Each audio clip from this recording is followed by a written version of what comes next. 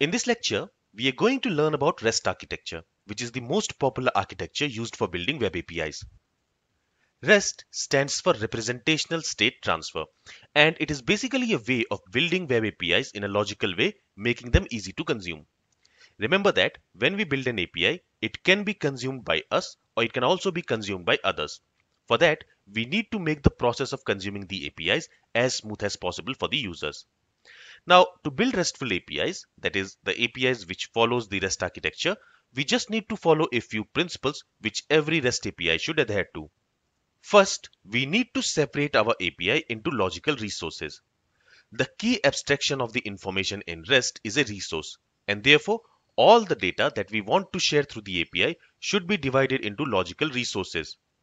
A resource is basically an object or a representation of something which has some data associated to it.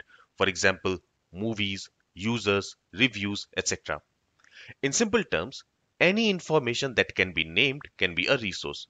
But keep in mind, it has to be a name. It has to be a noun and not a verb like get user, get movies, delete user, etc. These resources should then be exposed. That means they should be made available using structured resource-based URL that the client can send requests to. For example, here we have a web address. Now, this entire address is called as a URL. And in that address, this add movie is called as API endpoint. So an API can have many different endpoints like get movies, get users, add movies, delete movies, get reviews, etc. And each of these endpoints will send different data back to the client or perform different actions. For example, this get movies endpoint, it will get all the movies and it will return it to the user. In the same way, this update movies endpoint will update a movie. This delete movies endpoint, it will delete a movie.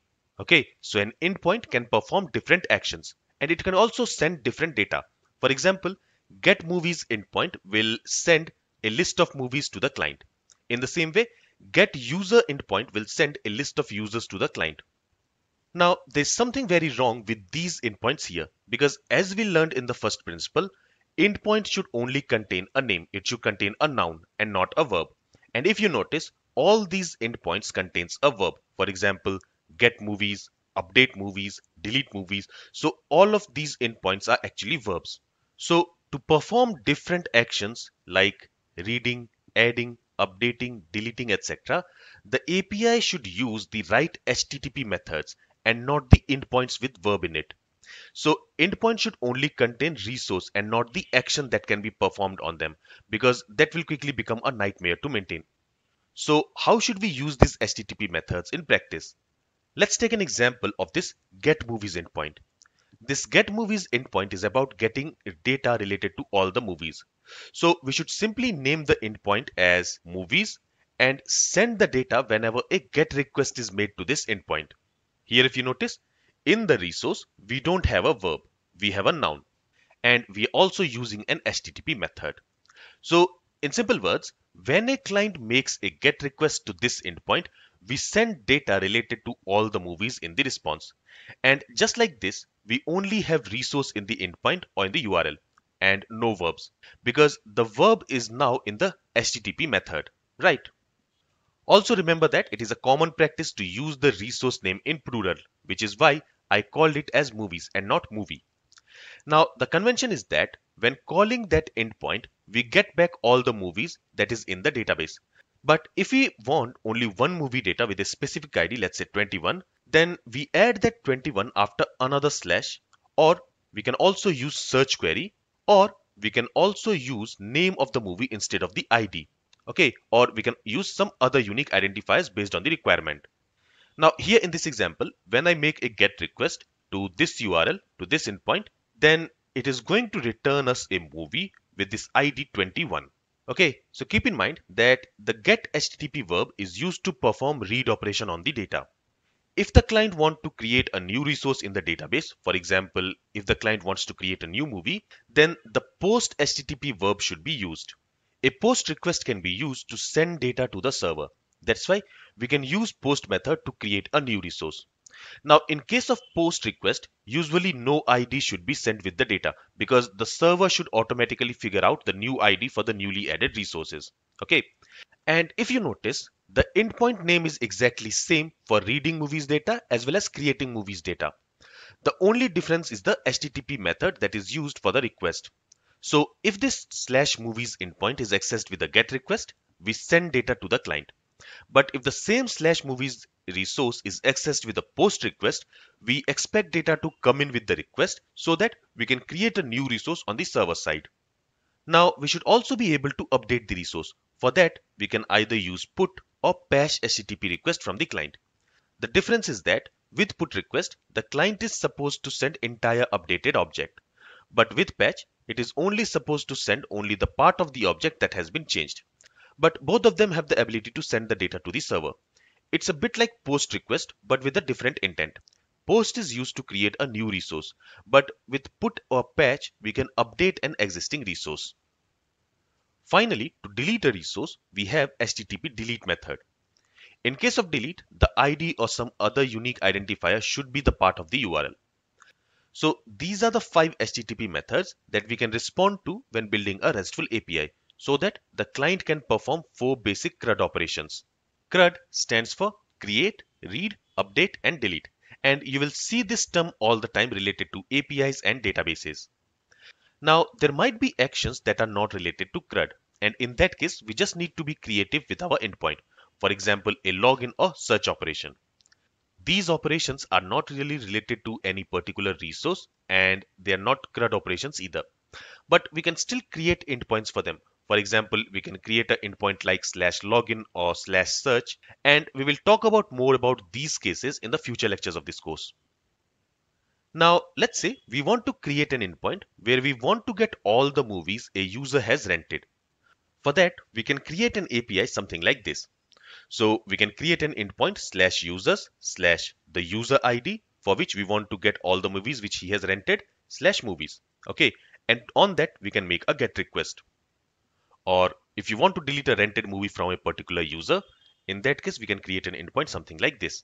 So here we are telling for the user number 23 who has rented a movie with the ID 16, we want to delete that movie for that user. I hope it makes sense here. So this is how we use HTTP methods to build user-friendly and nicely structured URLs. They are easy and logical to consume for the clients. Now, whenever we make a request to the client, no matter we are making a GET request, POST request, PUT request, PATCH request or DELETE request, the data that we send back to the client in the response body or the data that we receive from the client in the request body, it should usually use the JSON data format with some formatting standard applied to it. JSON stands for JavaScript Object Notation, and it is a very lightweight data interchange format which is heavily used by web APIs coded in any programming language. Now, we can send the data which we receive from the data source in the JSON format as it is, but we usually do some simple response formatting before sending it to the client. And there are a couple of standards for this, and we are going to use a very simple one called JSON data format.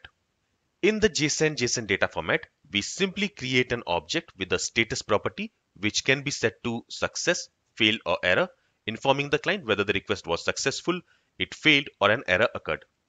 And then we also create a data property and to that we assign our original data which we want to send in the response. Now we can also add a couple of more properties, but this is really the simplest way of formatting the response. So in the left hand side, we have the actual JSON data which we want to send in the response. And in the right hand side, we have the formatted JSON data which we are actually sending in the response.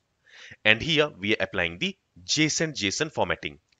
So in the JSON formatting, we are wrapping the original data into another object. And this is called as enveloping. It's a common practice to mitigate some security issues and other problems. Also, there are other standards for response formatting that you can look into, for example, JSON API or OData JSON protocol. Finally, another important principle of REST API is that they must be stateless. Now, what do you mean by stateless? In a stateless RESTful API, all state is handled on the client and not on the server. For example, whether a certain user is logged in or not, or what is the current page the user is on out of a list of several pages. Now, the fact that the state should be handled on the client means that each request must contain all the information that is necessary to process a certain request on the server. So the server should never have to remember the previous request in order to process the current request. So let's say we have a list with several pages. For example, let's say we are currently on the page 3 and we want to move to the next page, that is page 4.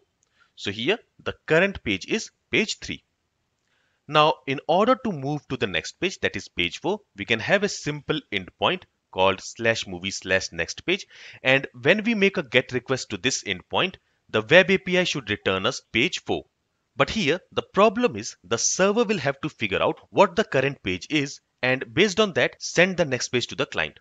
In other words, the server would have to remember the previous request. It will have to handle the state on the server side. And that is exactly what we want to avoid in RESTful APIs. And to avoid that, instead of creating an endpoint like /movies/next page, we should create an endpoint like /movies/page/4, where we can also specify the page number which we are requesting. So here, this last part of this endpoint, this 4, it is specifying which page we are requesting for. In this way, we are handling state on the client because on the client we would already know that we are on the page 3. So all we have to do is add 1 to the current page and request next page, that is the page 4. So the server does not have to remember anything in this case. All it has to do is it has to send the data for the page number 4 as we requested. And this is what stateless means. And that's all I wanted to cover about REST architecture and its principles in this lecture. I hope now you have an understanding of what rules an API should follow in order to be called as RESTful API. In the next lecture, let's go ahead and create our very first API. This is all from this lecture. If you have any questions, then feel free to ask it. Thank you for listening and have a great day.